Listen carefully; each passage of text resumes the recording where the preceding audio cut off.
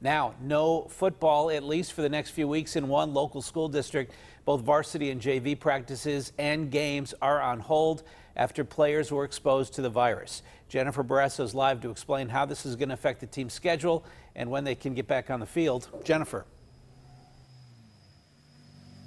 That's right, Ken. We're here outside of Kiski Area High School where the district said that some of the football players were exposed to the coronavirus.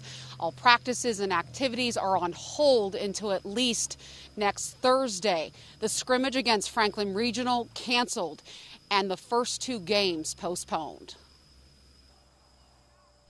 Yet another football team is affected by the coronavirus. The field here at Kiski Area High School will remain quiet for the next 2 weeks. In a tweet, the Kiski Area football team announced, effective immediately, the Kiski Area School District is suspending all varsity and JV football activities due to an identified COVID exposure. We will resume normal football-related activities on Thursday, September 10th. KDKA tried to reach the football coach, athletic director, and superintendent, but no one contacted us back.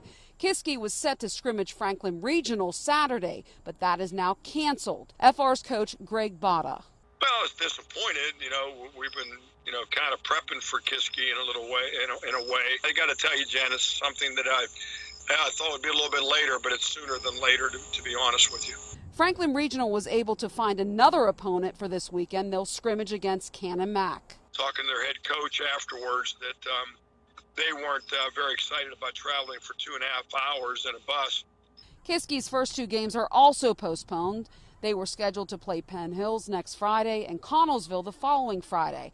Other teams such as Mount Lebanon, Peters Township, Seneca Valley, and Elizabeth Forward have also been affected by COVID-19. The WPIAL executive director issued this statement, quote, "We all knew student athletes would be subject to contracting the virus, but the important piece is the virus was not acquired or spread during athletics. The school's athletic health and safety plans have identified the cases and are doing what they are designed to do, so we are happy about that."